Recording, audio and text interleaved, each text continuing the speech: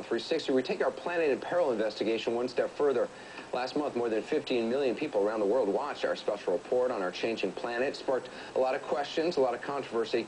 Tomorrow, we're going to answer some of your questions like this one. How much impact would it have if each individual becomes an eco-friendly person? If everybody behaved like this viewer, we would certainly be much, much better off. But again, that is not going to be enough to solve the problem. We absolutely have to have policies because consumers don't have enough choices to really solve this problem. We've never solved any major environmental issue just with voluntary consumer action. I think the most important thing that citizens can do, we live in a democracy and we should influence the decision makers. We should ask them, the candidates for office, are they really going to do anything? Not just set a goal for 2050, because they won't be in office in 2050. Will they really do the things that are needed?